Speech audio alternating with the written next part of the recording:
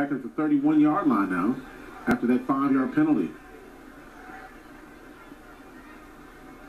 Oh, block. Goodness. Goes straight up in the air. Touchdown, Alabama State after the huge block. And on the block, Robert Rivers, the sophomore from Ocala, Florida. Big special teams play, and the Hornets sting Texas Southern's special teams. Well, we just talked about how they had cleaned that up, and then a massive breakdown in the special teams unit. Robert Rivers recovers the block on the fly, and just like that,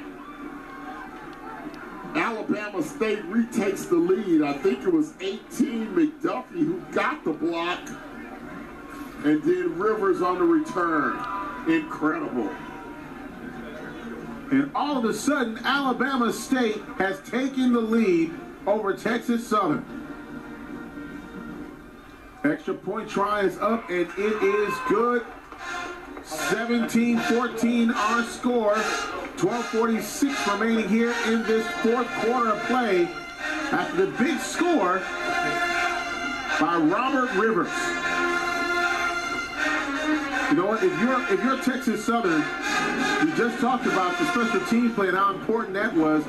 That's one of those blocking issues where you got too many guys coming. We'll take a timeout here. 17-14.